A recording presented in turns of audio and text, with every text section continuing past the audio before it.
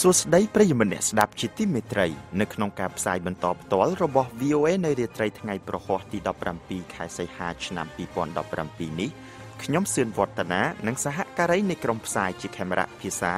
សូមស្វាគមន៍ប្រិយមិត្តអ្នកស្ដាប់ពីរដ្ឋធានី Washington ជាកិច្ចចាប់ផ្ដើមលោកភីសុភាដានឹងជូនដើមរឿងព័ត៌មានសំខាន់នៅរាត្រីនេះប្រធានាធិបតីកូរ៉េខាងត្បូងសន្យាមិនឲ្យមានសង្គ្រាមកើតឡើងជាមួយនឹងកូរ៉េខាងជើងជាលើកទី2នោះទេរដ្ឋាភិបាលចិនព្រមានសហរដ្ឋអាមេរិករឿងសង្គ្រាមពាណិជ្ជកម្មមន្ត្រីយោធាកម្ពុជារបស់សហរដ្ឋអាមេរិកសោកសៅចំពោះអំពើហិង្សាក្នុងទីក្រុង Charlottesville រដ្ឋ Virginia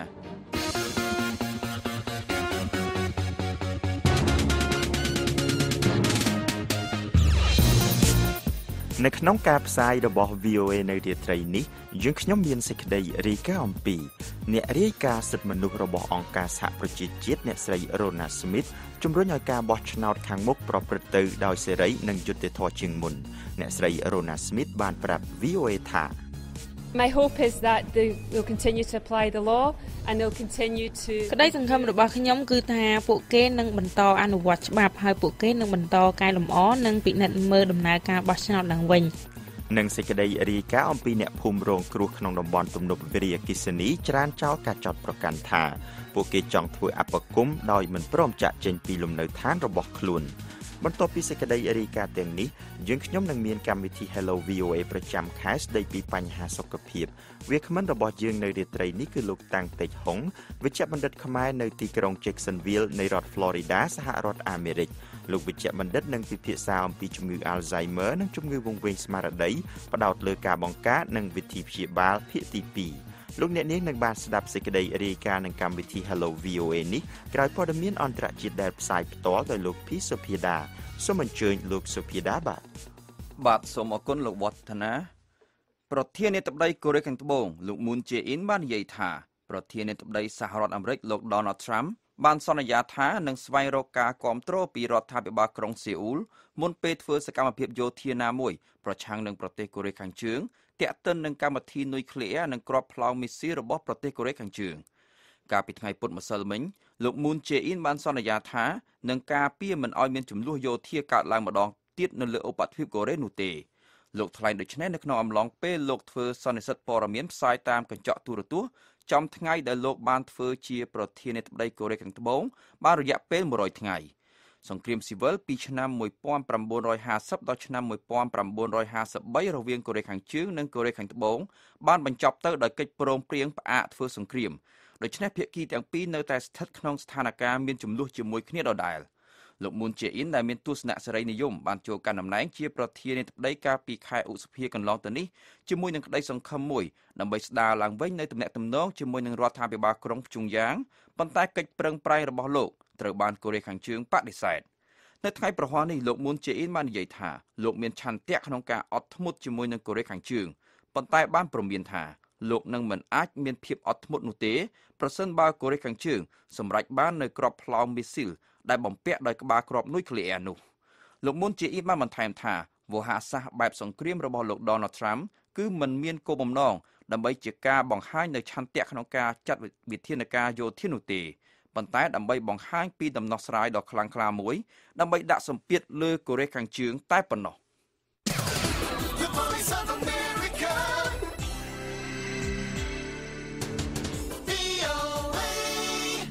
នៅថ្ងៃប្រហ័សនេះរដ្ឋាភិបាលចិនបានព្រមានថាគ្មានអ្នកឈ្នះនៅក្នុងសង្គ្រាមពាណិជ្ជកម្មរវាងសហរដ្ឋអាមេរិកនិងចិននោះទេប្រសិនបើវាកើតឡើង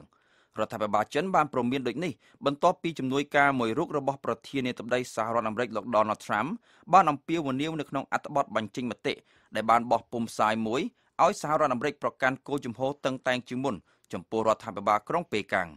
អ្នកនាំពាក្យក្រសួងការបរទេសចិនអ្នកស្រីហួរឈុនអ៊ីងអំពាវនាវឲ្យមានការចរចាដើម្បីរក្សាស្ថិរភាពនៃទំនាក់ទំនងរវាងប្រទេសចិននិងសហរដ្ឋអាមេរិកនៅពេលដែលអ្នកសារព័ត៌មានសួរអ្នកស្រីអំពីការលើកឡើងរបស់លោក Steve Bannon ប្រធានផ្នែកយុទ្ធសាស្ត្ររបស់លោក Donald Trump នៅក្នុងអត្ថបទបញ្ចេញមតិដែលបោះពុម្ពផ្សាយលើប្រព័ន្ធអ៊ីនធឺណិតដោយទស្សនាវដ្តី The American Prospect លោក Steve Bannon បាននិយាយថាសហរដ្ឋអាមេរិកកំពុងស្ថិតក្នុងសង្គ្រាមសេដ្ឋកិច្ចជាមួយនឹងប្រទេសចិន លោកបានស្នើឲ្យមានការស៊ើបអង្កេតផ្នែកពាណិជ្ជកម្មទៅលើគោលនយោបាយបច្ចេកវិទ្យារបស់រដ្ឋាភិបាលក្រុងប៉េកាំងកាលពីថ្ងៃច័ន្ទសប្តាហ៍នេះលោក Donald Trump បានបញ្ជាឲ្យមន្ត្រីពាណិជ្ជកម្មសហរដ្ឋអាមេរិកធ្វើការពិនិត្យមើលថាតើគួរតែធ្វើការស៊ើបអង្កេតជាផ្លូវការទៅលើករណីថាតើរដ្ឋាភិបាលក្រុងប៉េកាំងមានបានតម្រូវឲ្យក្រុមហ៊ុនបរទេសផ្ដល់កម្មសិទ្ធិបញ្ញាផ្នែកបច្ចេកវិទ្យាទៅឲ្យខ្លួនដើម្បីអាចធ្វើពាណិជ្ជកម្មនៅក្នុងប្រទេសចិនបានឬក៏យ៉ាងណានោះ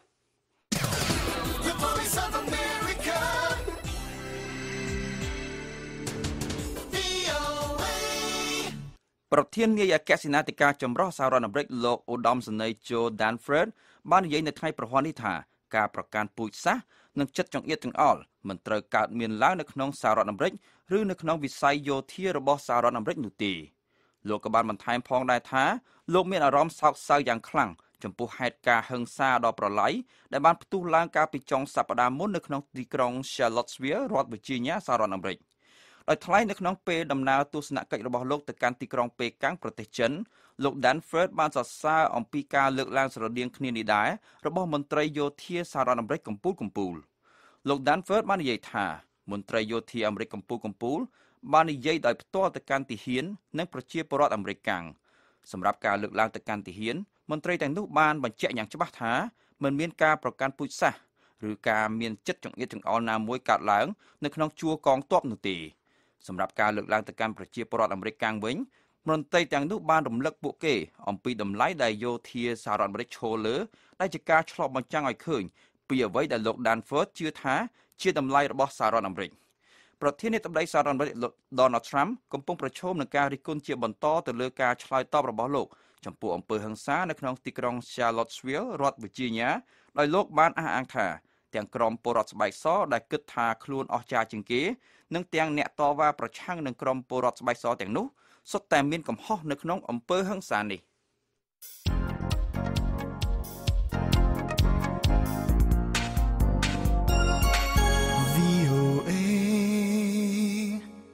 ប្រធានាធិបតីសហរដ្ឋអាមេរិកលោក Donald Trump បាននិយាយថាមេដឹកនាំកូរ៉េខាងជើងលោកគីមចុងអ៊ុនធ្វើការសម្រេចចិត្តពោពេញដោយហេតុផលត្រឹមត្រូវក្នុងការបញ្ជាគម្រោងបាញ់គ្រាប់មីស៊ីលទៅកាន់កោះគាំដែនដីរបស់សហរដ្ឋអាមេរិកលោក Trump បានបន្ថែមនៅក្នុងការលើកឡើងរបស់លោកនៅលើប្រព័ន្ធ Twitter កាលពីថ្ងៃពុធម្សិលមិញថាការសម្រេចចិត្តផ្សេងពីនេះរបស់លោកគីមចុងអ៊ុនអាចនឹងធ្វើឲ្យមានមហន្តរាយនិងមិនអាចទទួលយកបាននោះទេកាលពី2ថ្ងៃកន្លងទៅនេះលោកគីមចុងអ៊ុនបាននិយាយថាលោកពន្យាពេលគម្រោងបាញ់គ្រាប់មីស៊ីលទៅកាន់កោះគាំក្រសួងការបរទេសសហរដ្ឋអាមេរិកបានដាក់ទណ្ឌកម្មលើក្រុមសកម្មប្រយុទ្ធកាស្មីរីដែលមានមូលដ្ឋាននៅក្នុងប្រទេសប៉ាគីស្ថានដោយបានហៅក្រុមនោះថាជាអង្គការភេរវកម្មបរទេសក្រសួងការបរទេសបានបញ្ជាក់នៅក្នុងសេចក្តីប្រកាសមួយកាលពីថ្ងៃពុធម្សិលមិញថាក្រសួងការបរទេសបានកំណត់ថាអង្គការ Hizbul Mujahideen គឺជាអង្គការភេរវកម្មបរទេសទណ្ឌកម្មរបស់សហរដ្ឋអាមេរិកទាំងនេះគឺការរារាំងមិនឲ្យក្រុមហ៊ុននិងពលរដ្ឋអាមេរិកកាំងធ្វើអាជីវកម្មជាមួយនឹងក្រុមសកម្មប្រយុទ្ធ Hizbul Mujahideen នេះដោយធ្វើការរារាំងទ្រព្យសម្បត្តិរបស់ពួកសកម្មប្រយុទ្ធទាំងនេះនៅក្នុងសហរដ្ឋអាមេរិកនិងចាត់អង្គការនេះចូលទៅក្នុងគោលដៅប្រមាញ់របស់អាជ្ញាធរពង្រឹងច្បាប់នៅទូទាំងពិភពលោកនៅថ្ងៃប្រហ័ននេះតុលាការនៅក្នុងទីក្រុងហុងកុងបានសម្រេចបញ្ជូនសកម្មជនប្រជាធិបតេយ្យវ័យក្មេងលោក Joshua Wong និងមេដឹកនាំនិស្សិត2រូបផ្សេងទៀតទៅកាន់ពន្ធនាគារសម្រាប់ការពាក់ព័ន្ធរបស់ពួកគេនៅក្នុងការតវ៉ាដើម្បីលទ្ធិប្រជាធិបតេយ្យទ្រង់ទ្រាយធំកាលពីជិត3ឆ្នាំមុនតុលាការកំពូលបានច្រានចោលនឹងការសម្រេចកាលពីលើកមុនដែលមិនបានដាក់ទោសលោក Joshua Wong លោក Nathan Law និងលោក Alex Shaw ឲ្យជាប់ពន្ធនាគារដោយសារតែបានឯកភាពជាមួយនឹងរដ្ឋអាជ្ញាថាការដាក់ទោសការពីដំបូងសម្រាប់ការចូលរួមឬការដឹកនាំការជួបជុំខុសច្បាប់មួយរបស់សកម្មជនទាំងនោះគឺស្រាលពេក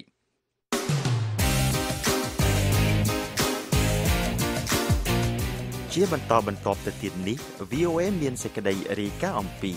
អ្នករាយការណ៍សិទ្ធិមនុស្សរបស់អង្គការសហប្រជាជាតិអ្នកស្រី Rona Smith ជំរុញឲ្យការបោះឆ្នោតខាងមុខប្រព្រឹត្តទៅដោយសេរីនិងយុត្តិធម៌ជាងមុននិងសេចក្តីរាយការណ៍អំពីអ្នកភូមិរងគ្រោះក្នុងតំបន់ទំនប់វារីអគ្គិសនីច្រានចោលការចោទថាពួកគេចង់ធ្វើអបគមដោយមិនព្រមចាក់ចេញពីលំនៅឋានរបស់ខ្លួនបន្ទាប់ពីសេចក្តីរាយការណ៍ទាំងនេះយើងខ្ញុំនឹងមានកម្មវិធី Hello VOA ប្រចាំខែស្ដីពីបញ្ហាសុខភាព វាគ្មិនរបស់យើងនៅរាត្រីនេះគឺលោកតាំងតេជហុងវិជ្ជបណ្ឌិតខ្មែរនៅទីក្រុង Jacksonville នៃរដ្ឋ Florida សហរដ្ឋអាមេរិកលោកវិជ្ជបណ្ឌិតនឹងពិភាក្សាអំពីជំងឺ Alzheimer និងជំងឺវង្វេងស្មារតីផ្ដោតលើការបង្ការនិងវិធីព្យាបាលភាគទី2ដូច្នេះបើសិនជាលោកអ្នកនាងចង់ចូលរួមសួរសំណួរនៅក្នុងកម្មវិធី Hello VOA នេះសូមទូរស័ព្ទមកយើងខ្ញុំតាមរយៈលេខ012 51 51 94ហើយលោកអ្នកក៏អាចសរសេរសំណួររបស់លោកអ្នកបាននៅលើទំព័រ Facebook ដែលមានអាសយដ្ឋាន facebook.com/voa khmer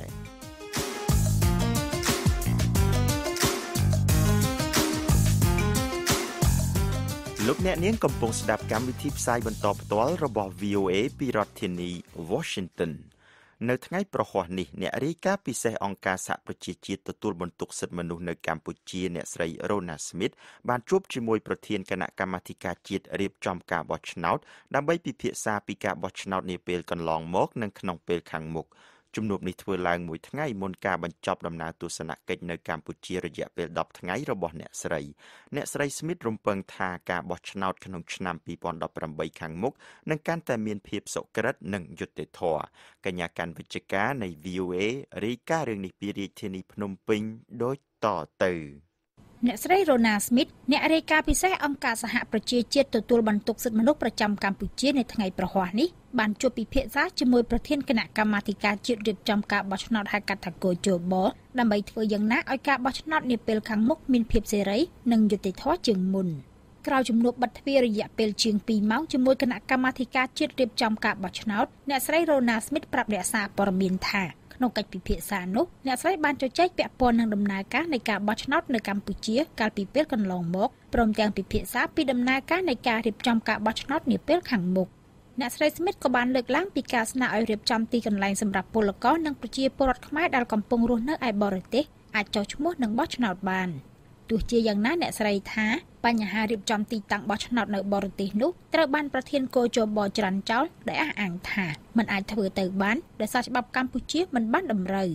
អ្នករាយការណ៍ពិសេសរបស់អង្គការសហប្រជាជាតិទទួលបន្ទុកសិទ្ធិមនុស្សរូបនេះបន្ថែមថាអ្នកស្រីមានការយកចិត្តទុកដាក់ជាចម្បងទៅលើការបោះឆ្នោតដែលអនុលោមតាមគោលការណ៍ដំណាភិបច្បាប់ជាតិនិងអន្តរជាតិដែលគួរឲ្យទុកចិត្តបាន My hope is that they will continue to apply the law and they'll continue to ក្តីសង្ឃឹមរបស់ខ្ញុំគឺថាពួកគេនឹងបន្តអនុវត្តច្បាប់ហើយពួកគេនឹងបន្តកែលម្អនិងពិនិត្យមើលដំណើរការបោះឆ្នោតឡើងវិញដើម្បីធ្វើឲ្យប្រសើរឡើងទាំងស្រុងទៅរកការបោះឆ្នោតប្រកបដោយយុត្តិធម៌និងមានតម្លាភាពជាងមុនដោយនឹងអ្វីដែលពួកគេបាននឹងកំពុងធ្វើក្រោយការបោះឆ្នោតក្រុមប្រឹក្សាឃុំសង្កាត់កាលពីដើមខែមិថុនាបានប្រមាណថ្ងៃគណៈបកកាន់អំណាចរបស់លោកហ៊ុនសែនប្រកាសថាការបោះឆ្នោតដំណើរការទៅដោយភាពត្រឹមត្រូវនិងយុត្តិធម៌ប៉ុន្តែគណៈបកប្រឆាំងប្រកាសថាការបោះឆ្នោតនោះធ្វើឡើងដោយមានភាពលំអៀងទៅគណៈបកកាន់អំណាចនាពេលនោះដែរក្រុមអង្គការសង្គមស៊ីវិលជាង40ក្នុងបន្ទប់ស្ថានភាពក៏បានចេញសេចក្តីថ្លែងការណ៍មួយដោយបង្ហាញពីបញ្ហាមួយចំនួនដែលបានកើតឡើងមុនថ្ងៃបោះឆ្នោតដូចជាបរិយាកាសដែលមានការគៀបសង្កត់ខាងនយោបាយវិសមភាពហិរញ្ញវត្ថុឃោសនាបោះឆ្នោតការប្រើប្រាស់ធនធានរដ្ឋដែលខ្វះតម្លាភាពទីលានប្រជែងនយោបាយខ្វះសមភាពនិងភាពចម្រូងចម្រាសនៃបទបញ្ញត្តិក្នុងក្របខ័ណ្ឌច្បាប់បោះឆ្នោតនិងច្បាប់ស្តីពីវិសោធនកម្មនៃច្បាប់គណៈបកនយោបាយជាដើមរបាយការណ៍របស់បន្ទប់ស្ថានភាពបានធ្វើឲ្យលោកនាយករដ្ឋមន្ត្រីហ៊ុនសែនមានការខឹងសម្បារយ៉ាងខ្លាំងនិងបានបញ្ជាឲ្យក្រសួងមហាផ្ទៃពិនិត្យពីភាពស្របច្បាប់របស់បន្ទប់ស្ថានភាពនាពេលនោះភ្លាមៗក្រសួងមហាផ្ទៃបានចេញសេចក្តីថ្លែងការណ៍មួយបញ្ជាក់ថាក្រុមអង្គការក្នុងបន្ទប់ស្ថានភាពទាំងជាង40បានធ្វើសកម្មភាពដែលមិនមានភាពអព្យាក្រឹតសម្រាប់គណៈបកនយោបាយលោកហងពុធាអ្នកនាំពាក្យគោជបថ្លែងប្រាប់អ្នកសារព័ត៌មានក្រោយជំនួបនៅថ្ងៃប្រហ័សនេះថាអ្នកស្រី Rona Smith បានលើកឡើងនៅចំណុចជាច្រើនពាក់ព័ន្ធនឹងការបោះឆ្នោតចោទសួរទៅកាន់លោកស៊ីកប៊ុនហុកដែលជាប្រធានគោជបក្នុងជំនួបនោះលោកថាប្រធានគោជបបានឆ្លើយតបនឹងសំណួររបស់អ្នកស្រី Rona Smith ដែលបានសួរពីជនជាតិវៀតណាមចូលមកបោះឆ្នោតនៅកម្ពុជាថាមានតែប្រជាពលរដ្ឋដែលកាន់អត្តសញ្ញាណប័ណ្ណសញ្ជាតិខ្មែរប៉ុណ្ណោះដែលអាចបោះឆ្នោតបានលោកហងពុធាបញ្ជាក់ថាប្រធានគោជបបានពន្យល់និងឆ្លើយតបទៅអ្នកស្រី Rona Smith គ្រប់សំណួរនិងបានអះអាងថាគោជបបាននឹងកំពុងធ្វើការងាររបស់ខ្លួនប្រកបដោយទំនួលខុសត្រូវនិងពេញលេញលោកបន្ថែមថាដោយសារសេរីភាពនៃការបញ្ចេញមតិរបស់ប្រជាពលរដ្ឋមួយចំនួនហាក់ហួសដែនកំណត់ដូច្នេះលោកបានស្នើឲ្យអ្នកស្រី Rona Smith និងអ្នកពាក់ព័ន្ធទាំងអស់ចូលរួមអប់រំប្រជាពលរដ្ឋកម្ពុជាឲ្យយល់ដឹងពីសិទ្ធិនិងកាតព្វកិច្ចរបស់ពួកគេឲ្យស្របតាមច្បាប់ កន្លងមកការបញ្ចេញមតិនានាតែងតែធ្វើឡើងដោយខ្វះការទទួលខុសត្រូវណាគិតតែពីសេរីភាពគិតតែពីសិទ្ធិប៉ុន្តែអត់បានគិតអំពីកណន័យកិច្ចដែលខ្លួនត្រូវធ្វើអញ្ចឹងហើយគឺថាយើងទាំងអស់គ្នាណាទាំងលោកស្រីក៏ព្យាយាមធ្វើឲ្យប្រជាពលរដ្ឋខ្មែរទូទាំងប្រទេសបានយល់អំពីទូនាទីសិទ្ធិកាតព្វកិច្ចនិងការទទួលខុសត្រូវរបស់ម្នាក់ៗបើធ្វើយ៉ាងនេះបានគឺសង្គមកម្ពុជានឹងទទួលបាននៅសេចក្តីសុខដុមរមនាណាទោះបីជាមានការបោះឆ្នោតមានទស្សនៈនយោបាយរវាងគណៈបកខុសគ្នាក៏ដោយប៉ុន្តែបើម្នាក់ៗគោរពសិទ្ធិគ្នានោះកម្ពុជានឹងមានភាពសុខសាន្តអ្នកនាំពាក្យកោជបរូបនេះបន្ថែមថាពាក់ព័ន្ធនឹងសិទ្ធិបោះឆ្នោតរបស់អ្នកគ្មានជំរកឬអ្នកដែលកំពុងស្នាក់នៅក្នុងវត្តអាចចុះឈ្មោះនិងបោះឆ្នោតបានប៉ុន្តែលោកថាអ្នកដែលកំពុងជាប់ពិរុទ្ធមិនមានសិទ្ធិចុះឈ្មោះនិងបោះឆ្នោតនោះទេចំណែកការលើកឡើងពាក់ព័ន្ធនឹងសំណើឲ្យមានការរៀបចំការិយាល័យចុះឈ្មោះនិងបោះឆ្នោតនៅបរទេសលោកហងពធាថាគោជបមិនអាចរៀបចំបានដោយអះអាងថាគោជបធ្វើទៅតាមច្បាប់ដែលបានកំណត់ប៉ុណ្ណោះជំនួបជាមួយប្រធានគោជបនេះធ្វើឡើងមួយថ្ងៃមុនពេលអ្នកស្រីរ៉ូណាស្មីតបញ្ចប់ទស្សនកិច្ចផ្លូវការរយៈពេល10ថ្ងៃនៅកម្ពុជានិងបន្ទាប់ពីអ្នកស្រីបានជួបពិភាក្សាការងារជាមួយមន្ត្រីរដ្ឋាភិបាលមន្ត្រីបកប្រឆាំងមន្ត្រីសង្គមស៊ីវិលនិងបានចូលសួរសុខទុក្ខអ្នកទោសក្នុងពន្ធនាគារព្រមទាំងចូលរួមការប្រារព្ធខួប1ឆ្នាំនៃការចាប់ឃុំខ្លួនតំណាងអ្នកបឹងកក់គឺអ្នកស្រីទេពវណ្ណនេះជាដើមកាលពីថ្ងៃពុធអ្នកស្រីរ៉ូណាស្មីតបានជួបពិភាក្សាជាមួយលោកវងសូតរដ្ឋមន្ត្រីក្រសួងសង្គមគិច្ចអ្នកស្រីបានសម្ដែងការព្រួយបារម្ភអំពីមណ្ឌលព្រៃស្ពឺដែលជាកន្លែងដាក់អ្នកសុំទានថាមានស្ថានភាពកាន់តែអាក្រក់ជាងមុនអ្នកស្រីស្មីតបានស្នើទៅលោកវងសូតឲ្យដោះលែងកុមារស្ត្រីមានផ្ទៃពោះនិងអ្នកដែលងាយរងគ្រោះពីក្នុងមណ្ឌលដែលតែងចាក់សោពួកគេទុកមួយកន្លែងនោះលោករដ្ឋមន្ត្រីបានថ្លែងថាក្រសួងបានទទួលស្គាល់ភាពខ្វះចន្លោះរបស់ខ្លួននិងកំពុងខិតខំប្រឹងប្រែងអភិវឌ្ឍកែលម្អមណ្ឌលមួយចំនួនដែលក្នុងនោះមានមណ្ឌលព្រៃស្ពឺផងដែររាយការណ៍ពីរាជធានីភ្នំពេញនាងខ្ញុំកាន់វិជ្ជការ VOA បានជាង150គ្រួសារក្នុងឃុំចំនួន2គឺឃុំក្បាលរមៀសនិងឃុំស្រកោបានប្រកាសបន្តពុះពៀរស់នៅក្នុងភូមិឋានចាស់របស់ខ្លួនទោះបីជាមានការចោទប្រកាន់ថាអ្នកភូមិទាំងនោះចង់បង្កើតតំបន់អបគមតំណាងអ្នកភូមិនិយាយថាការចោទរបស់អាជ្ញាធរខេត្តអំពីការបង្កើតអបគមធ្វើឡើងដោយគ្មានមូលដ្ឋានគ្រាដែលអ្នកភូមិគ្មានអាវុធតតាំងនិងគ្មានគំនិតចង់ផ្ដាច់ខ្លួនពីរដ្ឋាភិបាលឡើយពួកគេថាទោះទឹកជន់លិចបែបណាក្តីអ្នកភូមិនឹងមិនបោះបង់ទឹកដីដូនតារបស់ខ្លួនដែរលោកខុលរស្មីនៃ VOA រាយការណ៍រឿងនេះពីរាជធានីភ្នំពេញដូចតទៅតំណាងប្រជាពលរដ្ឋជនជាតិដើមភាគតិចដែលក្រាញននៀលមិនចាក់ចេញពីភូមិកំណើតរបស់ខ្លួនលិចលង់ដោយទឹកក្នុងទំនប់វារីអគ្គិសនីសេសានក្រោម2ក្នុងខេត្តស្ទឹងត្រែងប្រកាសច្រានចោលការចោទរបស់អាជ្ញាធរខេត្តដែលថាពួកគេមានបំណងបង្កើតតំបន់អបគមក្នុងតំបន់អភិវឌ្ឍទំនប់វារីអគ្គិសនីតម្លៃ$800លានអាមេរិកនេះកញ្ញាជឿនស្រីមុំតំណាងជនជាតិដើមភាគតិចភ្នងក្នុងឃុំក្បាលរមៀសបានប្រាប់ VOA ថាក្រមប្រជាពលរដ្ឋគ្មានមហិច្ឆតាណាមួយទៅបំបែកខ្លួននោះឡើយខណៈដែលពួកគេមិនមានកងកម្លាំងប្រដាប់អាវុធដោយរដ្ឋាភិបាលកញ្ញានិយាយថាចោតបែបហ្នឹងខ្ញុំមិនដឹងថាគាត់នឹងស្មាងទៅលើអីខ្លះទេដោយសារតែសហគមន៍គាត់មានអីតតាំងជាមួយនឹងពួកគាត់ទេជាអាជ្ញាធរណាពេលពួកគាត់មកម្ដងគាត់ចាប់ផ្ដើមយកប៉ូលីសយកទាហានកាន់កំភ្លើងមកទោះតែប្រជាប្រដ្ឋគាត់មានអីគាត់មានតែអ្វីជាពាក្យសម្ដីទៅសួរនាំតែប៉ុណ្្នឹងឯងទៅជជែកជាមួយអាជ្ញាធរដែលពាក់ព័ន្ធកញ្ញាជឿនស្រីមុំសង្កត់ធ្ងន់ថាប្រសិនបើរាជរដ្ឋាភិបាលកម្ពុជានៅចាត់ទុកប្រជាពលរដ្ឋជនជាតិដើមភាគតិចជាពលរដ្ឋប្រទេសខ្លួនមន្ត្រីរដ្ឋាភិបាលមិនត្រូវចោទទាំងគ្មានមូលដ្ឋានថាក្រមប្រជាពលរដ្ឋចង់បះបោរបំបែករដ្ឋចង់ប្រាប់ពួកគាត់ថាចេះដែរបើចាប់ទុកប្រជាពលរដ្ឋ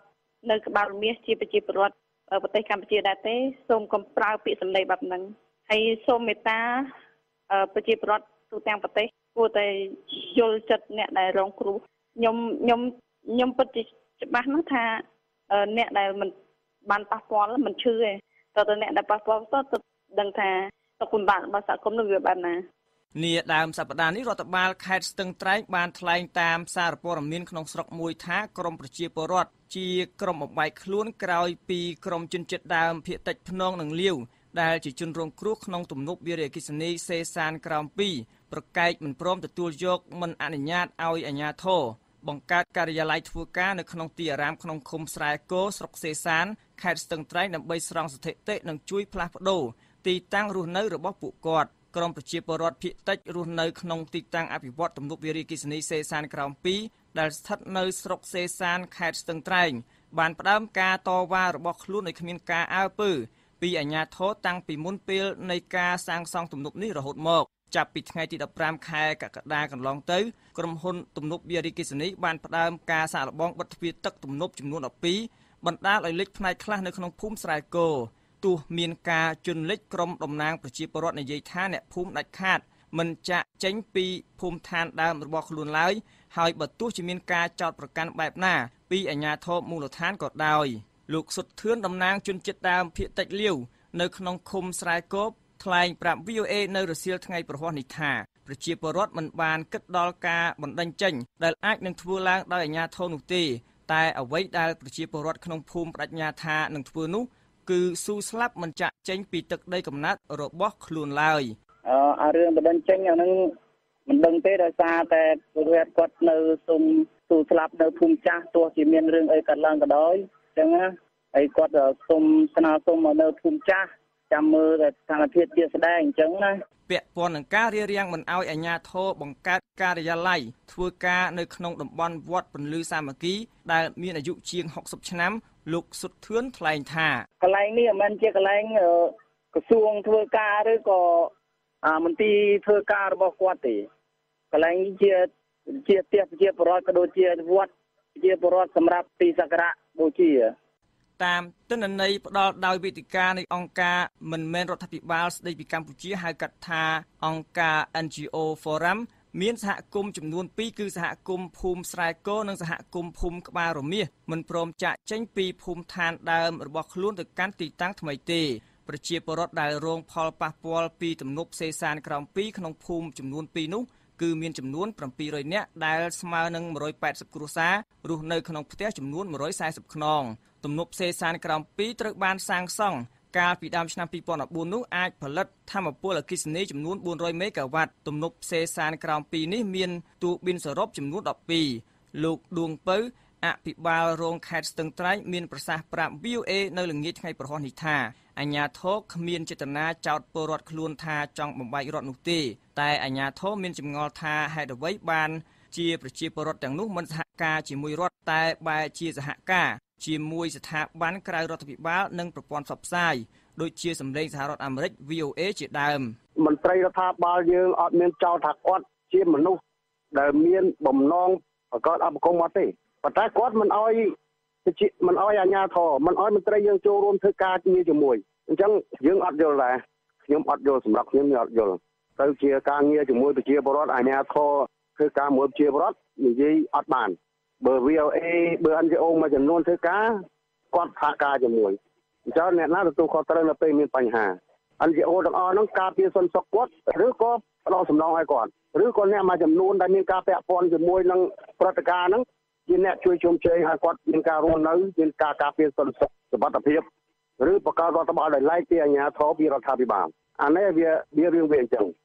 លោកដួងពៅបានបញ្ជាក់បន្តទៀតថាការស្នើរបស់អាជ្ញាធរក្នុងការបង្កើតការិយាល័យធ្វើការនៅវត្តពន្លឺសាមគ្គីនោះគឺដើម្បីអនុញ្ញាតឲ្យអាជ្ញាធរបានគៀកប្រជាពលរដ្ឋនឹងងាយស្រួលធ្វើការប្រស្រ័យទាក់ទងគ្នាគ្រាមានបញ្ហាសន្តិសុខនិងគ្រោះអាសន្នណាមួយកើតឡើងលោកក៏បានច្រានចោលការចោទប្រកាន់របស់ប្រជាពលរដ្ឋដែលថាអាជ្ញាធរបានបញ្ជូនកម្លាំងប្រដាប់អាវុធទៅក្នុងភូមិផងដែរលោកមានប្រសាសន៍ថាអត់មានយកអាវុធទៅអត់មានប៉ូលីសអត់មានទាហានទៅទេទៅមន្ត្រីសុទ្ធហើយស្រីទៀតមន្ត្រីរាជការធម្មតាទៅជួបមួយពួកគាត់ទំនាក់ទំនងមួយពួកគាត់សារជួបកិច្ចការរបស់រដ្ឋជាមួយប្រជាពលរដ្ឋគាត់ជួបការលំបាកយ៉ាងម៉េចគាត់ខ្វះស្អីគាត់ជួបបញ្ហាអី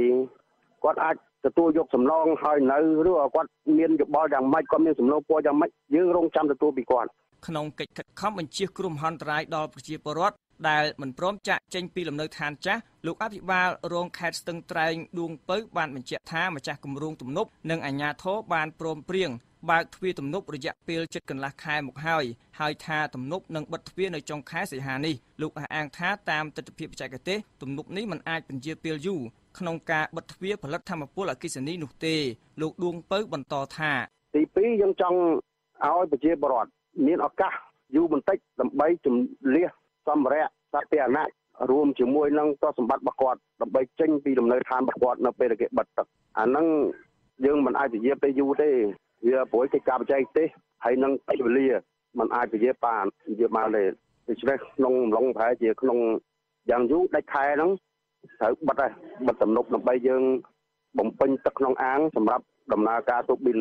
ទោះបីជាមានប្រជាពលរដ្ឋមួយចំនួននៅក្រាញននៀលមិនចាក់ចេញពីលំនៅឋានចាស់ដែលស្ថិតនៅជាន់គ្នានឹងបរិវេណនៃទំនប់វារីអគ្គិសនីសេសានក្រោម2លោកដួងពៅបានឲ្យដឹងបន្ថែមថាលោកនាយករដ្ឋមន្ត្រីហ៊ុនសែននឹងសម្ពោធដាក់ឲ្យប្រើប្រាស់ទំនប់នេះនៅថ្ងៃទី25ខែកញ្ញាឆ្នាំ2017ខាងមុខដោយគ្មានការប្រែប្រួលនោះឡើយ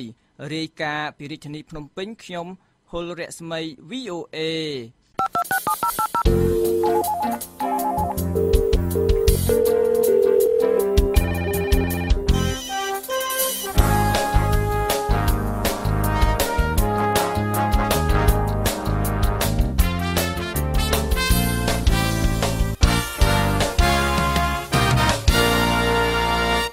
អស់លោកអ្នកនាងជាទីមេត្រីតទៅទៀតនេះជាកម្មវិធី Hello VOA ប្រចាំខែស្ដីពីបញ្ហាសុខភាពវាគ្មិនរបស់យើងនៅរាត្រីនេះគឺលោកតាំងតេជហុងវិជ្ជបណ្ឌិតខ្មែរនៅទីក្រុង Jacksonville នៃរដ្ឋ Florida សហរដ្ឋអាមេរិកលោកវិជ្ជបណ្ឌិតនឹងពិភាក្សាអំពីជំងឺ Alzheimer និងជំងឺវង្វេងស្មារតីផ្ដោតលើការបង្ការនិងវិធីព្យាបាលភាគទី2ហើយក្រោយពីកម្មវិធី Hello VOA នេះលោកភីសុភាដានឹងជួនព័ត៌មានអន្តរជាតិបញ្ចប់ឥឡូវនេះខ្ញុំបាទសូមជូនកម្មវិធីនេះទៅអ្នកស្រីស៊ូពេជ្រចិន្តាដែលជាអ្នកសម្របសម្រួលនៅក្នុងកម្មវិធី Hello VOA នៅរាត្រីនេះសូមអញ្ជើញអ្នកស្រីពេជ្រចិន្តាបាទចាសសូមអរគុណច្រើនវឌ្ឍនានិងសូមស្វាគមន៍ប្រិយមិត្តរបស់ VOA មកកាន់កម្មវិធី Hello VOA ស្ដីពីសុខភាពប្រចាំខែសីហាចានៅរាត្រីនេះយើងនឹងពិភាក្សាបន្តពីខែមុនអំពីជំងឺ Alzheimer និងជំងឺវង្វេងស្មារតីហើយដោយក្នុងនោះយើងនឹងពិភាក្សាផ្ដោតទៅលើការបង្ការនិងវិធីព្យាបាលចាមុននឹងយើងចូលទៅដល់ប្រធានបទដែលយើងនឹងពិភាក្សាបន្តិចទៀតនេះនាងខ្ញុំសូមរំលឹកជូនប្រិយមិត្តបន្តិចអំពីអ្វីដែលយើងបានពិភាក្សាកាលពីខែមុនអំពីជំងឺនេះគឺថាជំងឺ Alzheimer គឺជាប្រភេទជំងឺវង្វេងច្រើនជាងគេនៃជំងឺវង្វេងស្មារតីដែលមានឈ្មោះថា Dementia ហើយជំងឺ Alzheimer ភាគច្រើនកើតទៅលើអ្នកដែលមានអាយុលើសពី80ឆ្នាំឡើងទៅហើយចាហើយអាការៈដែលយើងអាចសង្កេតមើលឃើញថាអ្នកជំងឺមានបញ្ហាក្នុងខួរក្បាលដូចជាការបាត់បង់ការចងចាំមានបញ្ហាក្នុងការគិតគូរការវិនិច្ឆ័យការសរសេរនិងការអានជាដើមហើយជាពិសេសគឺថាអ្នកជំងឺនឹងគឺគាត់វង្វេងទាំងមិនដឹងខ្លួនថាគាត់នឹងគឺកំពុងតែស្ថិតនៅកន្លែងណាផងចាហើយការធ្វើរោគវិនិច្ឆ័យនៃជំងឺវង្វេងស្មារតីនេះគឺរកឃើញថាដោយសារតែមានសរសៃជំពាក់ជំពាន់និងប្រភេទម្សៅម្យ៉ាងដែលធ្វើឲ្យកោសិកាពិសេសមួយរបស់ខួរក្បាលនឹងស្លាប់ហើយកន្លែងដែលស្លាប់នឹងគឺជាកន្លែងដែលមានមុខងារធ្វើឲ្យមានការចងចាំដូច្នេះហើយបានជាអ្នកជំងឺដែលចាប់ផ្ដើមមានជំងឺនេះដំបូងឡើយគឺមានអាការៈភ្លេចភ្លាំងចាហើយសម្រាប់អ្នកដែលមានហានិភ័យខ្ពស់ដែលអាចប្រឈមនឹងការកើតជំងឺនេះបានមានដូចជាអ្នកដែលធ្លាប់មានបញ្ហាប៉ះពាល់ខួរក្បាលហើយអ្នកដែលធ្លាប់កើតសរសៃឈាមក្នុងខួរក្បាលដែលភាសាបច្ចេកទេសហៅថា stroke នោះហើយអ្នកមានជំងឺលើសឈាមអ្នកមានជំងឺទឹកនោមផ្អែមហើយអ្នកមានប្រវត្តិដែលមានគ្រួសារធ្លាប់កើតជំងឺនេះចាហើយអ្នកដែលទទួលទានគ្រឿងស្រវឹងនិងអ្នកជក់បារីជាដើមចាហើយដូច្នេះដើម្បីឲ្យប្រិយមិត្តជ្រាបអំពីវិធីបង្ការនិងវិធីព្យាបាលអំពីជំងឺនេះលោកវិជ្ជបណ្ឌិតតាំងតេជហុងដែលលោកគឺជាវិជ្ជបណ្ឌិតខ្មែរមួយរូបនៅក្នុងទីក្រុង Jacksonville រដ្ឋ Florida សហរដ្ឋអាមេរិកដែលលោកគឺជាវាគ្មិនប្រចាំខែសម្រាប់កម្មវិធី Hello VOA ស្ដីពីសុខភាពនេះចាហើយលោកនឹងចូលមកបកស្រាយជូនប្រិយមិត្តអំពីជ្រាបកាន់តែច្បាស់អំពីវិធីបង្ការនិងវិធីព្យាបាលដូច្នេះបើសិនជាប្រិយមិត្តមានសំណួរសូមទូរស័ព្ទមកកម្មវិធីតាមរយៈលេខ012 51 51 94ហើយក៏អាចសរសេរជាសំណួរនៅក្នុងទំព័រ Facebook របស់យើងតាមរយៈអាស័យដ្ឋាន facebook.com/voa ខ្មែរចាដូច្នេះនាងខ្ញុំសូមជម្រាបសួរលោកវិជ្ជបណ្ឌិតតាំងតេជហុងចាបាទជំរាបសួរអ្នកស្រីពេជ្រចិន្តានិងជនជាតិរួមជាតិខ្មែរទាំងអស់ដែលអ្នកស្ដាប់នៅក្នុងពិភពលោកបាទចាលោកវិជ្ជបណ្ឌិតចានាងខ្ញុំសូមបកគលជូនទូនាទីទៅដល់លោកវិជ្ជបណ្ឌិតតែម្ដងទៅដើម្បីឲ្យលោកវិជ្ជបណ្ឌិតជួយសង្ខេបជូនប្រិយមិត្តអ្នកស្ដាប់របស់យើងចាសូមអញ្ជើញខ្ញុំសូមសង្ខេបចំណុចសំខាន់ដែលមាន6ចំណុចនៅក្នុងការដែលយើងព្យាបាលជំងឺនេះហើយនឹងរបៀបដែលយើងធ្វើការដើម្បីបង្ការកុំឲ្យកើតជំងឺនឹងចំណុចទី1គឺថាយើងត្រូវដឹងថាជំងឺនេះគឺអ្នកដែលឈឺនឹង ដែលទុកជាអាយុច្រើនយ៉ាងមែនប៉ុន្តែគាត់អាកប្បកិរិយារបស់គាត់កិច្ចការដែលគាត់ធ្វើនោះដោយគាត់អាយុ1ឆ្នាំ2ឆ្នាំអញ្ចឹងបាទហើយខ្ញុំសូមបញ្ជាក់ថាដែលកើតច្រើនគឺជំងឺនេះអាចកើតតាំងពីអាយុ60ឆ្នាំឡើងទៅបាទចាប់ពី60ឆ្នាំឡើងទៅប៉ុន្តែច្រើនជាងគេទៅដល់អ្នកដែលអាយុ80ឆ្នាំប៉ុន្តែអាចកើតពី60ឆ្នាំឡើងទៅបាទការដែលយើងយើងព្យាបាលជំងឺនេះគឺថាចំណុចទី1គឺយើងធ្វើអ្វីដើម្បីរក្សាសតិបញ្ញារបស់អ្នកជំងឺហ្នឹងហើយនឹងយើងព្យាបាលបញ្ហាអាកប្បកិរិយាដូចថាព្យាបាលរឿងដែលគាត់ឆាប់ខឹងឆេវឆាវឬក៏ន្ទះសារឬក៏ផ្ទុយទៅវិញអ្នកខ្លះទៅជាសពូនក្នុងចិត្តគេហៅថាទុកក្រំគ្រាក្នុងចិត្តឬដេកម្លក់ហ្នឹងជាចំណុចទី1គឺថាយើងអាចព្យាបាលបានចំណុចទី2គឺថាថ្នាំត្រូវចែកទៅជាក្រុមផ្សេងថ្នាំមួយយ៉ាងគឺថាថ្នាំសម្រាប់កុំឲ្យភ្លេចហើយ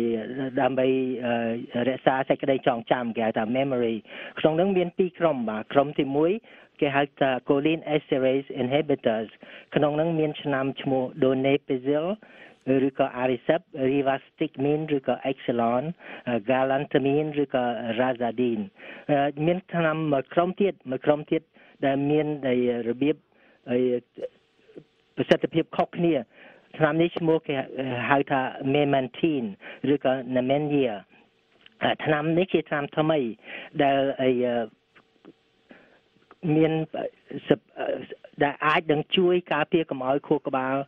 របស់អ្នកជំងឺនោះខូចខ្លាំងបន្តទៅថែមទៀតនេះជាឆ្នាំដែលវាមានកម្លាំងខ្លាំងជាងគេជួនកាលគេបញ្ចូលឆ្នាំនឹងទាំងពីរចូលគ្នាបាទឆ្នាំមួយទៀតដែលគេអាចប្រើបានគឺវីតាមីន E បាទវីតាមីន E ហ្នឹងវាក៏អាចជួយកុំឲ្យជំងឺហ្នឹងវាឆាប់ធ្ងន់ឡើងគេប្រើពី2000ទៅគេហៅថា IU បាទចំណុចទី3គឺថាចំពោះថ្នាំដែលគេអាចប្រើគឺថាសម្រាប់ថ្នាំជួយឲ្យអាចដេកបានប៉ុន្តែថ្នាំដែលជួយឲ្យដេកបានហ្នឹងអាចធ្វើឲ្យអ្នកជំងឺនឹងវង្វេងខ្លាំងជាងមុនដូច្នេះអ្នកដែលគេប្រើថ្នាំហ្នឹងត្រូវមានការប្រយ័ត្នមែនទែនហើយថ្នាំដែលគេអាចប្រើសម្រាប់អ្នកដែលមានសពូនចិត្តនោះដែលគេថា depression នោះក៏អាចជួយបានច្រើនដែរថ្នាំដែលគេច្រើនប្រើជាងគេគេហៅថា SSRI ឧទាហរណ៍ដូចជាថ្នាំមួយយ៉ាងគេហៅថា fluoxetine ឬក៏ Prozac ដែលយើងធ្លាប់ឮ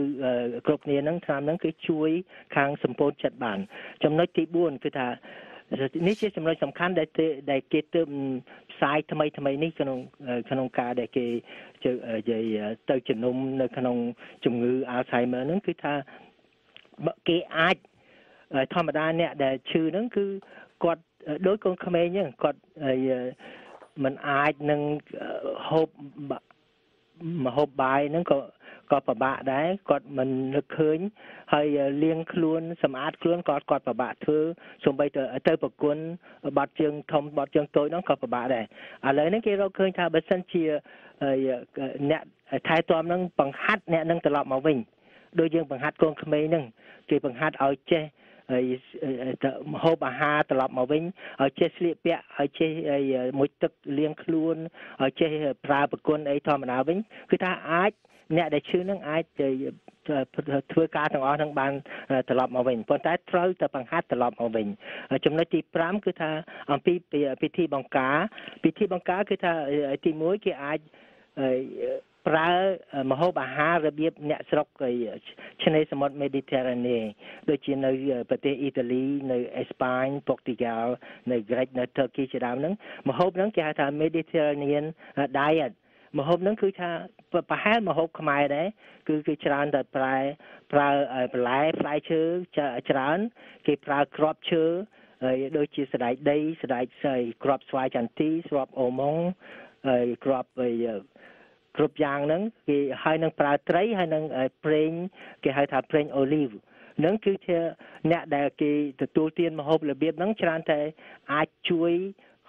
មិនសូវកើតមានជំងឺវង្វេងហ្នឹងទី2គឺថា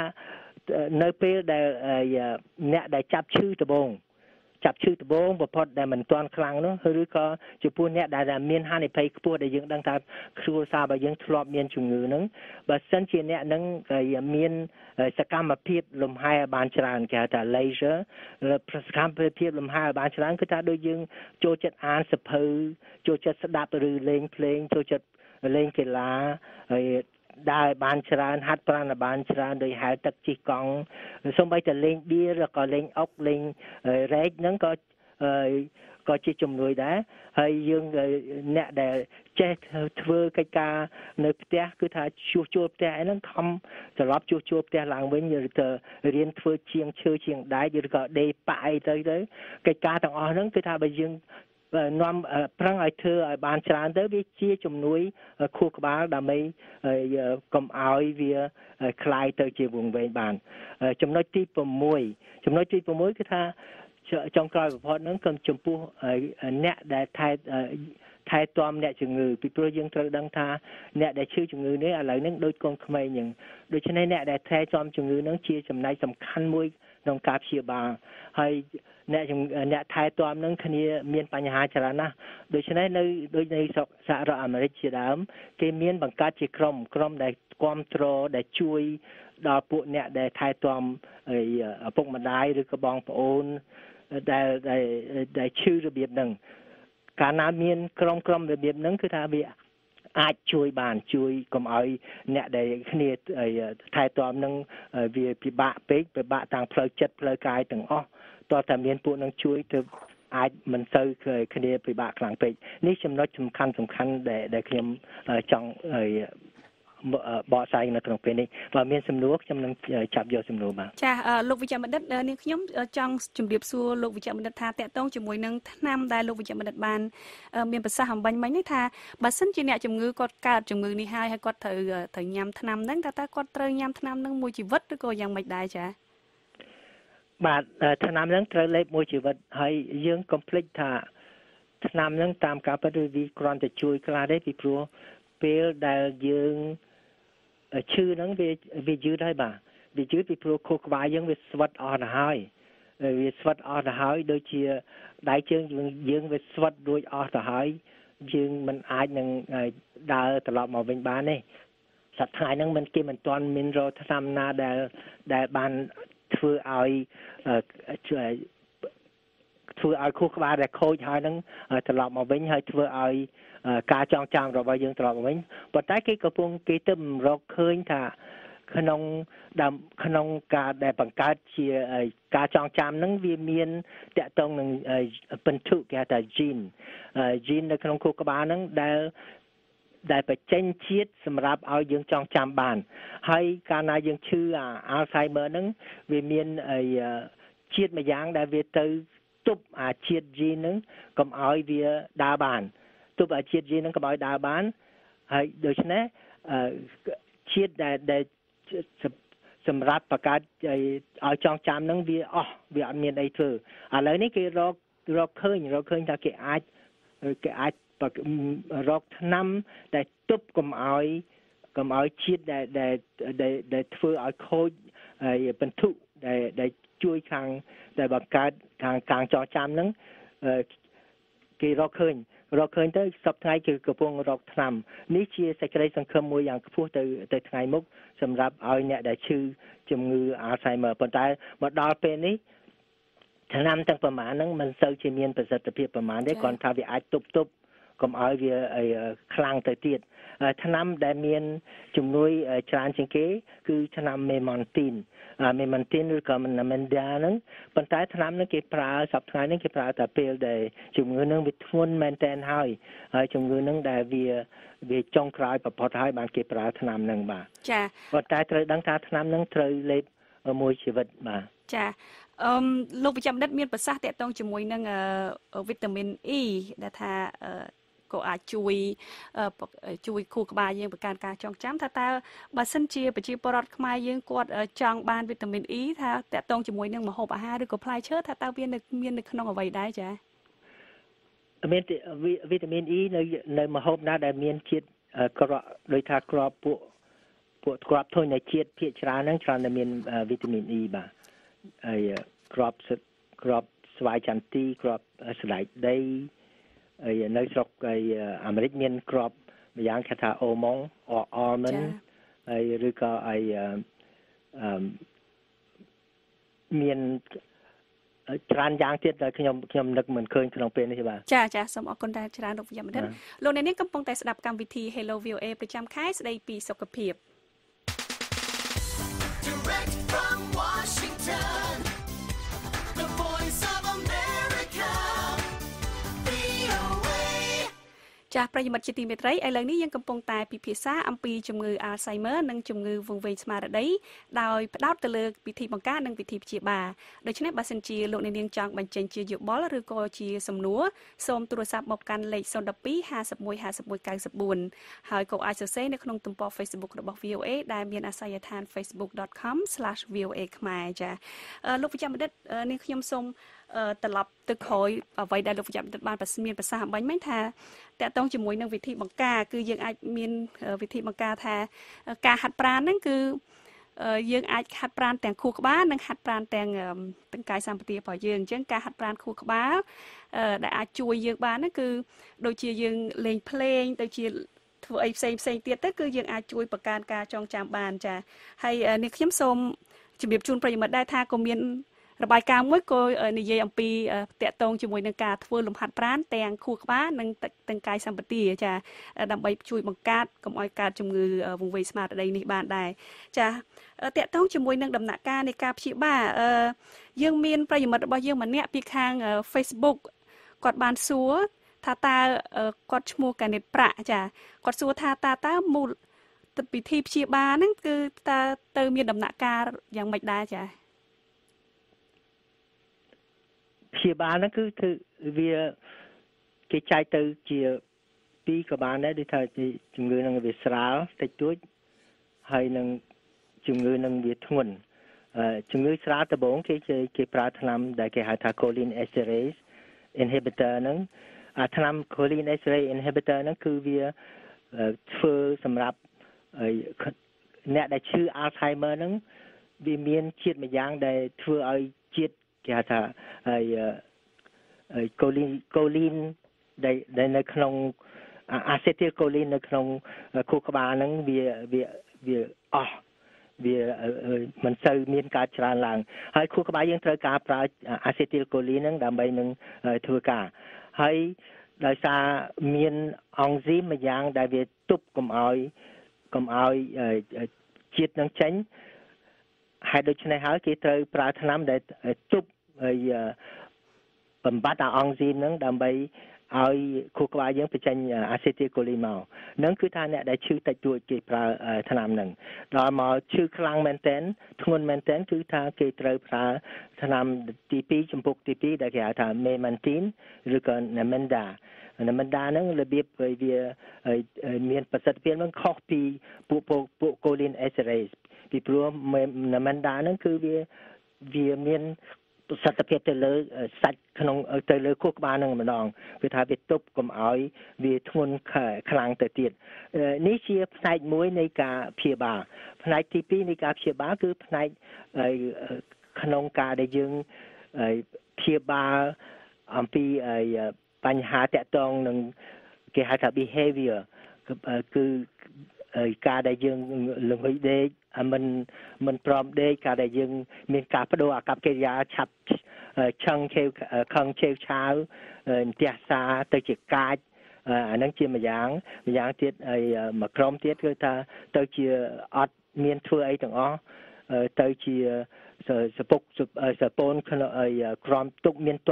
ទុកក្រមគ្រាក្នុងចិត្តគេហៅ depression ពួកហ្នឹងមានថ្នាំដូចខ្ញុំនិយាយលើកមុនហ្នឹងគឺថ្នាំពួករបៀប SSRI ដូចជា Prozac ជាដើមហ្នឹងគេអាចលេបថ្នាំហ្នឹងទៅអាចជួយទៅបានហើយនេះជាចំណែកក្នុងការដែលថែព្យាបាលដំណាក់ដែលព្យាបាលគឺមានដំណាក់2គឺថាដំណាក់ដែលតកតងនឹងការចងចាំហើយនឹងដំណាក់នឹងការអាកប្បកិរិយាការបដូរអាកប្បកិរិយារបស់អ្នកជំងឺនឹងគឺថាទៅត្រូវថែទាំទាំងពីរនឹងជាមួយគ្នាហើយយើងកុំភ្លេចថាសំខាន់បំផុតគឺថាអ្នកដែលនៅជាមួយអ្នកឈឺនឹង ហើយពីព្រោះយើងត្រូវដឹងថាមនុស្សនឹងចាស់អាយុ80ឆ្នាំមែនប៉ុន្តែចរិតរបស់គាត់ដោយកូនក្មេងអាយុ1ឆ្នាំ2ឆ្នាំអញ្ចឹងគាត់អត់នឹកឃើញអីទាំងអស់បាទគាត់ពិសេសដូចជារឿងទទួលទានម្ហូបអាហារអញ្ចឹងដូចខ្ញុំប្រាប់អញ្ចឹងយើងគាត់គិតម្ហូបហើយហ្នឹងហើយក៏ប្រហែលជា5មិនិតក្រោយមកគាត់សួរគាត់ថាអញខ្ញុំហូបបាយនៅក៏អត់ដឹងទេបាទ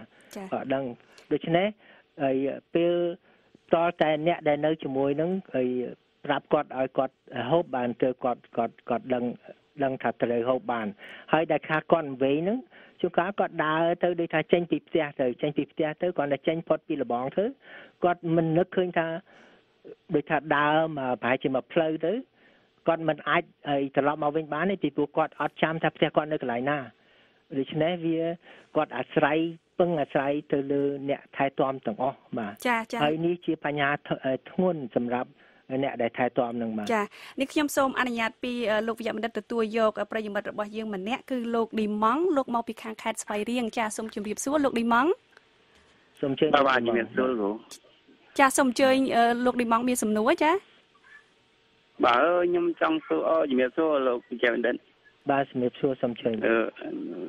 បាទចង់សួរលោកគ្រូយ៉ាងមិនតាក់ទងដល់វ័យ60ឆ្នាំឬមួយដល់80ឆ្នាំណាលោកវិជ្ជបណ្ឌិតតែដូចសោខ្ញុំមួយគាត់នៅពេញគាត់ដូចជាមានជំងឺនឹងដែរគាត់វ័យគាត់ទៅតែ30ជាងលោកគ្រូតើមានបញ្ហារោគនឹងដែរអត់គាត់មើលអ្នកអាយុប្រហែលក៏អាចមានកើតដែរព្រោះតែឃ្លាំងគ្រូចាបាទអ្នកដែលកើតជំងឺអាយុតិចជាង60ឆ្នាំហ្នឹងវាធ្ងន់បាទធ្ងន់ហើយច្រើនតែមានពូជនៅក្នុងហ្នឹងហើយគឺអាចមានកើតបានមិនវាមិនមែនអត់សោះទេបាទអាចកើតបានចាលោកអ្នកនាងកំពុងតែស្ដាប់កម្មវិធី Hello VOA ប្រចាំខែស្ដីពីសុខភាពVoice of America VOA ចាប្រិយមិត្តជាទីមេត្រីនេះគឺជាកម្មវិធី Hello VOA ស្ដីពីសុខភាពហើយយើងកំពុងតែពិភាក្សាអំពីជំងឺ Alzheimer និងជំងឺវង្វេងស្មារតីចាលោកវិជ្ជបណ្ឌិតតាក់ទងជាមួយនឹងការព្យាបាលថាតើនាងខ្ញុំចង់សួរថាតាមបទពិសោធន៍របស់លោកវិជ្ជបណ្ឌិតតាំងពីមុនមកថាតើមានអ្នកដែលព្យាបាលជំងឺ Alzheimer ជំងឺវង្វេងស្មារតីនេះគាត់ព្យាបាលហើយគាត់បានជាសះស្បើយដែរទេចាតាមខ្ញុំដឹងក៏មិនទាន់មានអ្នកជំងឺណាដែលជាដាច់ទេបាទគ្មានអ្នកជំងឺជាដាច់ទេពីព្រោះយើងត្រូវនឹកថាយើងត្រូវសម្លឹងយើងយកពិចារណាថាខួរក្បាលរបស់យើងវាពីដើមវាពេញឥឡូវនេះវាស្វិតអស់ទៅហើយអស់មកដុំធំមកហើយដូច្នេះវាគ្មានអីត្រឡប់មកវិញទេលើកលែងតែទៅថ្ងៃទៅអនាគតបាទទៅអនាគតដែលខ្ញុំបាននិយាយអំពីជាតិម្យ៉ាងដែលគេទើបរកឃើញដែលអាចទៅធ្វើការកែប្រែនៅក្នុងពិន្ទុគេហៅថា gene នៅក្នុងខួរក្បាលយើង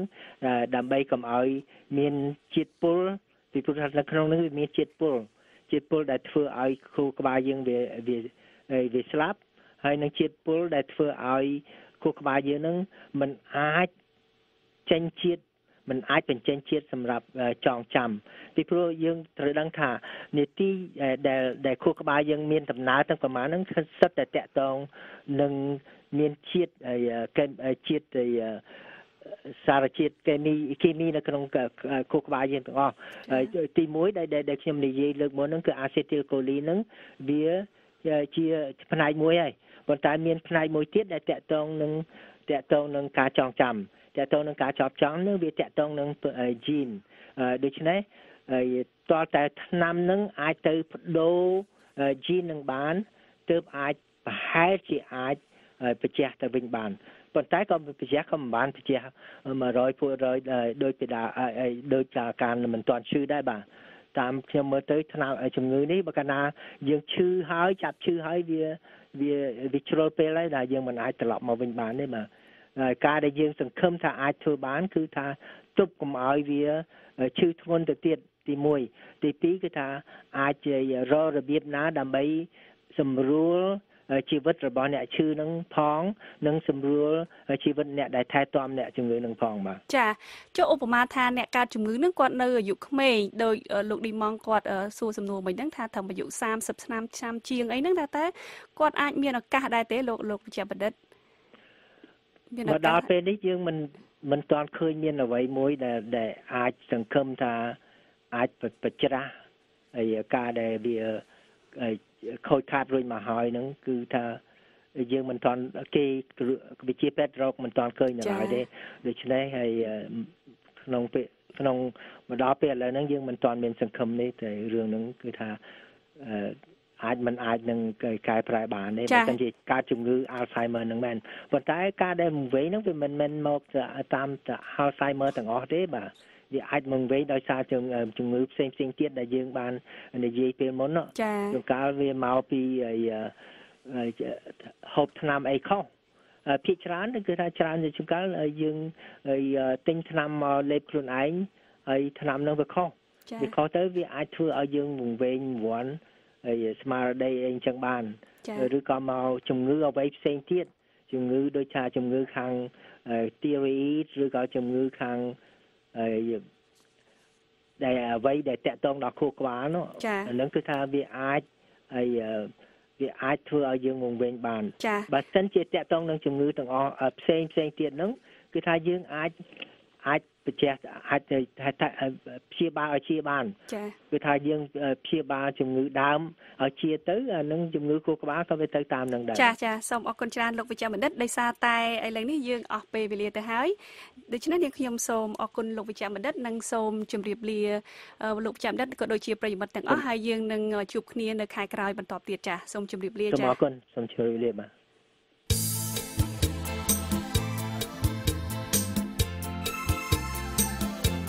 លោកអ្នកនាងជាទីមេត្រីនៅក្នុងការផ្សាយរបស់ VOA នៅព្រឹកស្អែកនេះពីម៉ោង5ដល់ម៉ោង 5:30 នាទីសូមលោកអ្នកនាងរងចាំស្ដាប់សេចក្តីរាយការណ៍ព័ត៌មានថ្មីៗពីប្រទេសកម្ពុជាពីតំបន់អាស៊ីនិងពីជុំវិញពិភពលោក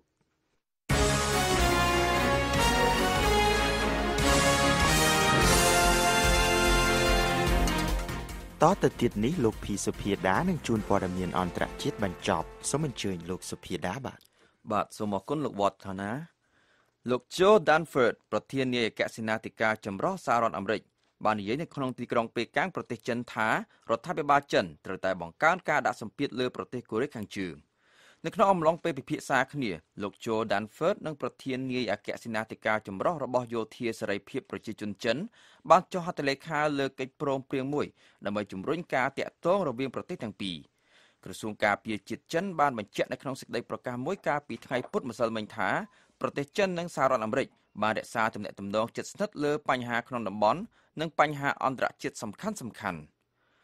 ក្រុមអង្គការសិទ្ធិមនុស្សនានាបានអំពាវនាវឲ្យរដ្ឋាភិបាលឥណ្ឌានាំមុខនៅក្នុងការដោះស្រាយវិបត្តិដែលប្រឈមដោយជនភៀសខ្លួនរ៉ូហិញយ៉ារាប់ម៉ឺននាក់ដែលបានរត់គេចពីប្រទេសមីយ៉ាន់ម៉ាបន្ទាប់ពីរដ្ឋមន្ត្រីជាន់ខ្ពស់មួយរូបបាននិយាយថារដ្ឋាភិបាលក្រុង New Delhi មានគម្រោងស្វែងរកនិងបញ្ជូនជនភៀសខ្លួនរ៉ូហិញយ៉ាទាំងនេះចេញពីប្រទេសឥណ្ឌាអនុរដ្ឋមន្ត្រីក្រសួងមហាផ្ទៃឥណ្ឌាលោក Kiren Rijiju បានហៅជនភៀសខ្លួនរ៉ូហិញយ៉ាទាំងនោះថាជាជនអន្តោប្រវេសន៍ខុសច្បាប់និងជាការគំរាមកំហែងផ្នែកសន្តិសុខលោកបាននិយាយថារដ្ឋាភិបាលឥណ្ឌានឹងបញ្ជូនជនទាំងនោះដែលមានចំនួនប្រហែល 40,000 នាក់ទៅកាន់ប្រទេសមីយ៉ាន់ម៉ាវិញទោះបីជាជនភៀសខ្លួនទាំងនោះចំនួនប្រហែល 16,500 នាក់បានចុះឈ្មោះជាមួយនឹងទីភ្នាក់ងារជនភៀសខ្លួនរបស់អង្គការសហប្រជាជាតិក៏ដោយ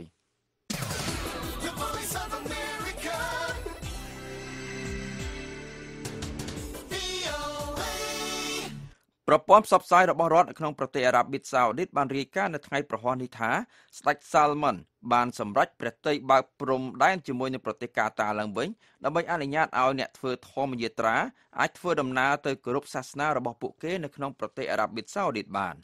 ទីភ្នាក់ងារព័ត៌មានរបស់អារ៉ាប៊ីសាអូឌីតបានបញ្ជាក់ថាបន្ថែមទៅនឹងការបើកព្រំដែន Salva ប្រទេសអារ៉ាប៊ីសាអូឌីតក៏នឹងអនុញ្ញាតឲ្យយន្តហោះ2គ្រឿងអាចហោះហើរទៅកាន់ទីក្រុងដូហាប្រទេសកាតាបានដើម្បីដឹកជញ្ជូនអ្នកធ្វើធម្មយាត្រាមកកាន់ប្រទេសអារ៉ាប៊ីសាអូឌីតដោយរដ្ឋាភិបាលអារ៉ាប៊ីសាអូឌីតជាអ្នកទទួលខុសត្រូវរឿងចំណាយទាំងស្រុងប្រធាននាយកសេនាធិការចម្រុះសហរដ្ឋអាមេរិកលោក Joe Dunford បាននិយាយថារ រដ្ឋបាលរបស់លោក Trump គឺជិតឈានដល់ការសម្រេចអំពីការបដិញ្ញាចំពោះគោលនយោបាយរយៈពេលវែងចំពោះប្រទេសអាហ្វហ្គានីស្ថានហើយដែលគោលនយោបាយនេះគឺជាការឆ្លើយតបចំពោះការអំពាវនាវរបស់លោក John Nicholson មេបញ្ជាការយោធាសហរដ្ឋអាមេរិកដែលឈរជើងផ្ទាល់នៅក្នុងប្រទេសអាហ្វហ្គានីស្ថានដែលអំពាវនាវឲ្យមានការបន្ថែមទាហានអន្តរជាតិបន្ថែមទៀតដើម្បីបញ្ចប់សង្គ្រាមរវាងកងកម្លាំងអាហ្វហ្គានីស្ថាននិងពួកតាលីបង់ការលើកឡើងរបស់លោក Danford នេះបានធ្វើឡើងនៅក្នុងរយៈពេល1ថ្ងៃក្រោយមកបន្ទាប់ពីទាហានសហរដ្ឋអាមេរិកម្នាក់ត្រូវបានសម្លាប់ក្នុងអំឡុងពេលប្រតិបត្តិការយោធាប្រឆាំងនឹងពួកសកម្មប្រយុទ្ធជ្រុលនិយមរដ្ឋអ៊ីស្លាមនៅក្នុងខេត្ត Nangarhar ភាគខាងកើតប្រទេសអាហ្វហ្គានីស្ថាន The Voice of America អង្គការសហប្រជាជាតិបានឲ្យដឹងថាអ្នកដែលរត់គេចពីសង្គ្រាមនៅក្នុងប្រទេសស៊ូដង់ខាងត្បូងទៅកាន់ប្រទេសអ៊ូហ្គាន់ដាបានកើនដល់ចំនួនជាង1លាននាក់ហើយទីភ្នាក់ងារអង្គការសហប្រជាជាតិទទួលបន្ទុកជនភៀសខ្លួនបានបញ្ជាក់នៅថ្ងៃប្រហ័ននេះថាជាមធ្យមមានជនជាតិស៊ូដង់ខាងត្បូងចំនួន 1,800 នាក់បានធ្វើដំណើរជារៀងរាល់ថ្ងៃទៅប្រទេសអ៊ូហ្គាន់ដាកាលពីឆ្នាំមុនហើយជនជាតិស៊ូដង់ខាងត្បូងចំនួន1លាននាក់ទៀតបានរត់គេចទៅកាន់ប្រទេសស៊ូដង់អេត្យូពីកេនយ៉ាសាធារណរដ្ឋប្រជាធិបតេយ្យកុងហ្គោនិងសាធារណរដ្ឋអាហ្វ្រិកកណ្ដាលស៊ូដង់ខាងត្បូងដែលជាប្រទេសទើបតែកកើតថ្មីបំផុតនៅលើពិភពលោកនេះបានធ្លាក់ចូលទៅក្នុងសង្គ្រាមស៊ីវិលបង្ហូរឈាមចាប់តាំងពីខែធ្នូឆ្នាំ2013មកម្លេះគឺក្នុងរយៈពេលតែ2ឆ្នាំប៉ុណ្ណោះបន្ទាប់ពីទទួលបានឯករាជ្យប្រទេសអ៊ីរ៉ាក់កំពុងស្វែងរកការជួយជ្រោមជ្រែងពីអន្តរជាតិដើម្បីប្រមូលភស្តុតាងប្រឆាំងនឹងក្រុមជ្រុលនិយមរដ្ឋអ៊ីស្លាមពាក់ព័ន្ធនឹងបទចោទប្រកាន់ដែលអាចទៅរួចនៃឧក្រិដ្ឋកម្មប្រឆាំងនឹងមនុស្សជាតិរដ្ឋមន្ត្រីការបរទេសអ៊ីរ៉ាក់លោកអ៊ីប្រាហ៊ីមអាល់ចាហ្វារីបានបញ្ជូនលិខិតមួយច្បាប់ទៅកាន់អគ្គលេខាធិការអង្គការសហប្រជាជាតិលោកអេនតូនីយ៉ូគូតេរ៉េសស្នើសុំឲ្យមានការជួយជ្រោមជ្រែងជាអន្តរជាតិលើផ្នែកជំនាញផ្សេងៗដើម្បីធ្វើយ៉ាងណាដាក់បទចោទប្រកាន់រឿងឧក្រិដ្ឋកម្មនឹងក្រុមជ្រុលនិយមរដ្ឋអ៊ីស្លាមលោកអ៊ីប្រាហ៊ីមអាល់ចាហ្វារីបានបន្ថែមថាចក្រភពអង់គ្លេសកំពុងធ្វើការជាមួយនឹងប្រទេសអ៊ីរ៉ាក់ដើម្បីឲ្យមានសេចក្តីសម្រេចមួយពីក្រុមប្រឹក្សាសន្តិសុខអង្គការសហប្រជាជាតិក្នុងការចាប់ផ្ដើមការស៊ើបអង្កេតលើសកម្មភាពរបស់ពួកជ្រុលនិយមក្រុមរដ្ឋអ៊ីស្លាម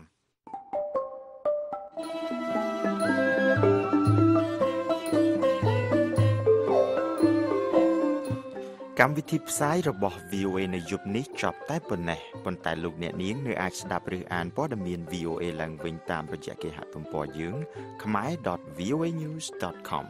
ហើយនៅព្រឹកស្អែកសូមលោកអ្នករងចាំស្ដាប់ការផ្សាយបន្តផ្ទាល់របស់យើងពីម៉ោង 5 ដល់ម៉ោង 5:30 នាទីតាមរលកវិទ្យុ31និង49ម៉ែត្រ